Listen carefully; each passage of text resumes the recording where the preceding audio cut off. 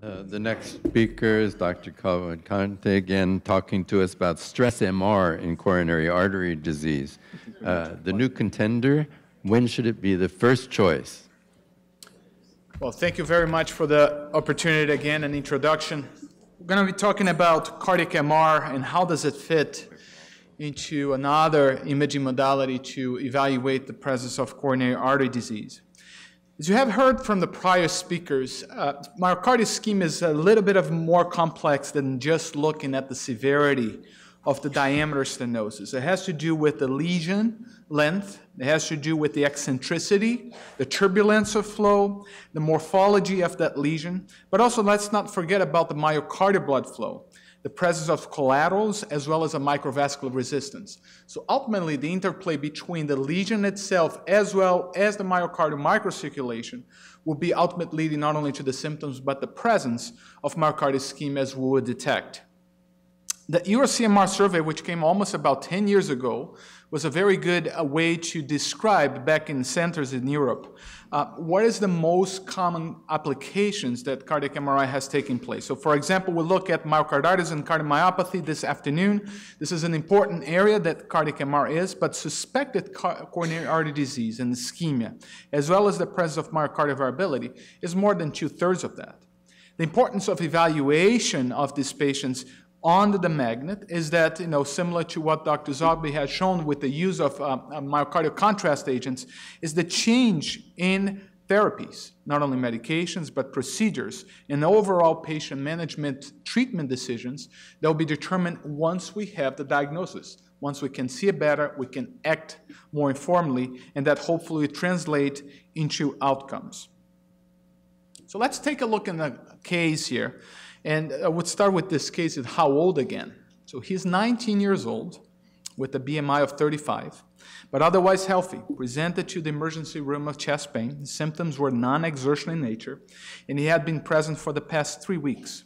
At the emergency room, he was afibrotic but hypertensive, as you can see, otherwise normal vital signs. EKG demonstrated normal sinus rhythm with non-specific T-wave inversions, had 3 negative troponins. One could argue that this patient could have gone to the coronary CT, but we decided to start with the echocardiography, admit to the short stay, have the echo done, which showed very difficult images despite IV contrast, and the stress CMR was then requested for this patient.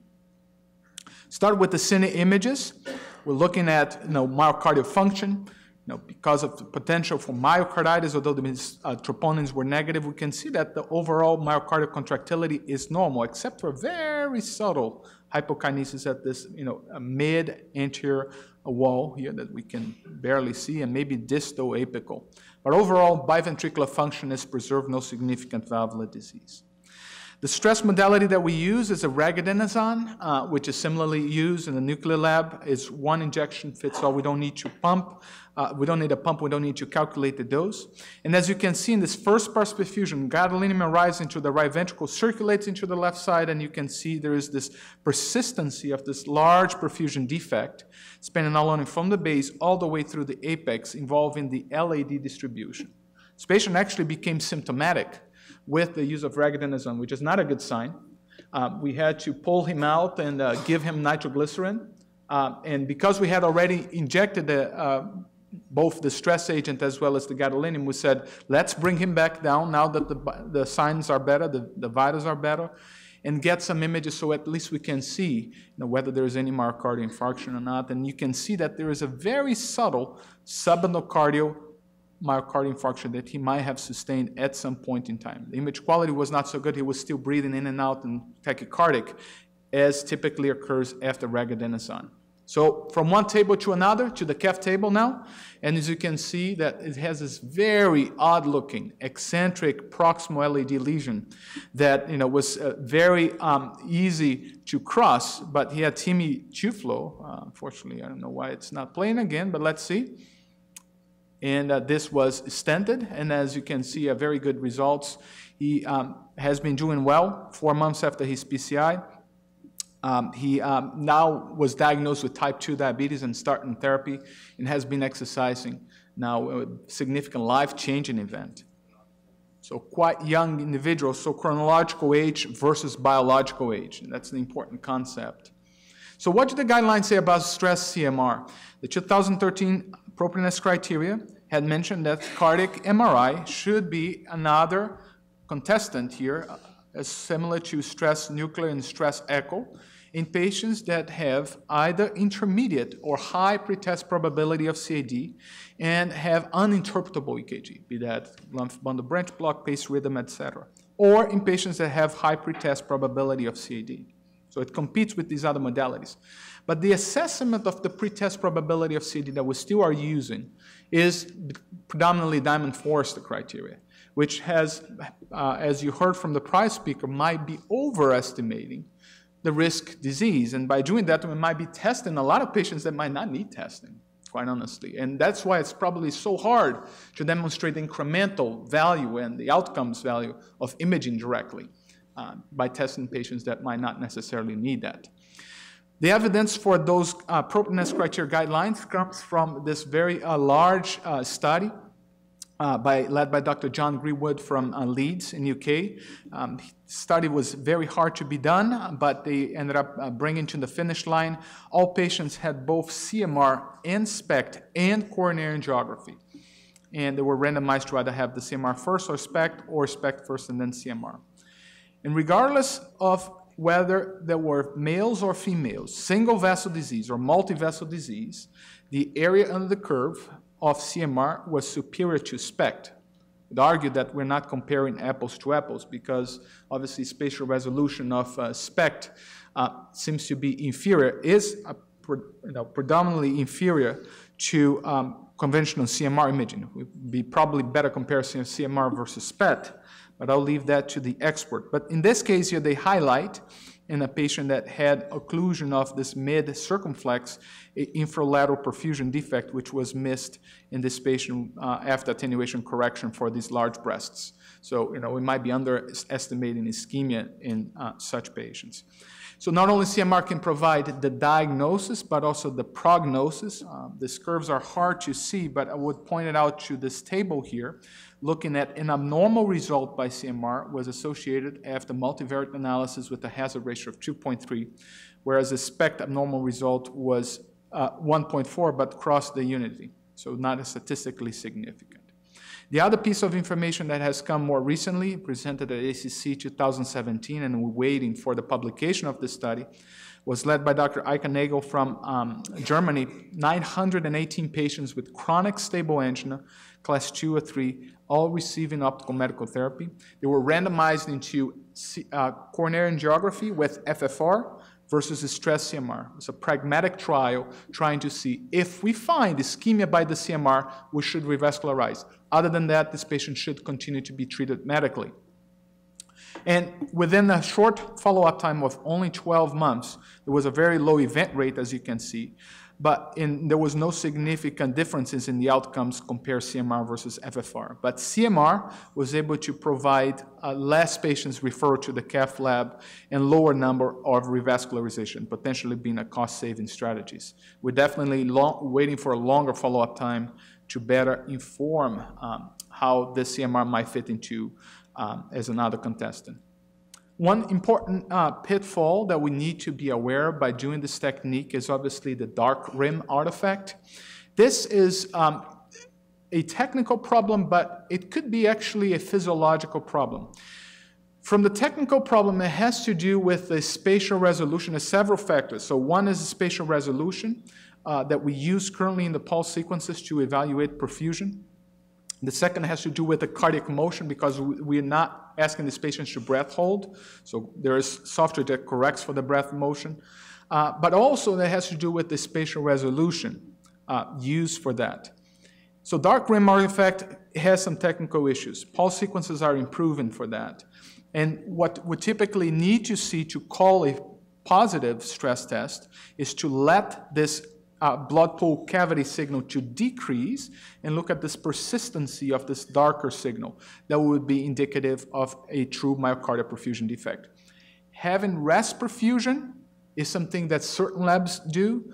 We particularly do not do rest perfusion, so we cut down the administration of the gadolinium in half, and we use rather the late gadolinium enhancement as the surrogate for myocardial scar and to inform that.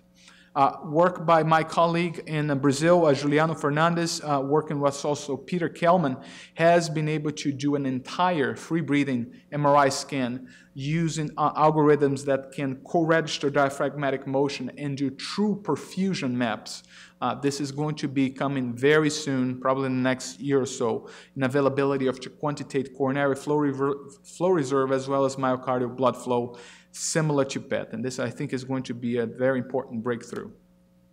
Stress CMR with exercise has also been attempted and shown to be feasible, but it requires definitely a special setup. This was a trial that we participated along with the group at Ohio State University. What happens here is this is a hydraulic treadmill that does not have obviously any ferromagnetic parts. It's all powered by hydraulics. And the similar EKG signal that you would get, the patient actually should lie down into this mattress that is similarly molded for what is used on oncology. So it has kind of a registration of the body. The patient does that, the mattress is empty, so when the patient finishes the stress, he can lie down quickly into the magnet and get into lie down on the table and then get into the magnet. And what the study authors have been able to show in this recent publication is that compared to SPECT, CMR with exercise provides not only the prognostic information of exercise, but also very good accuracy in the detection of coronary artery disease. In this past SCMR, just a couple weeks ago, there were lots of areas of interest of debate as well. Debates about how should we acquire these images. There is still yet, believe it or not consensus on which stress agent should we be using, how much, what contrast agent, how do we verify the adequacy of the vasodilator stress. So if we use adenosine or dipyridamole, we can look at the spleen. If the spleen does not lit up after we inject the regadenoson, that means that there was not adequate vasodilation, and this patient probably has taken some caffeine or did not reach the adequate vasodilation. But if we use regadenoson, we don't have a way to verify. We usually rely on the heart rate increase. Readout sequences, there are several ones, and there's going to be continued improvement. Do we need whole heart coverage, or do we just need those three slices, basal, mid, and apical?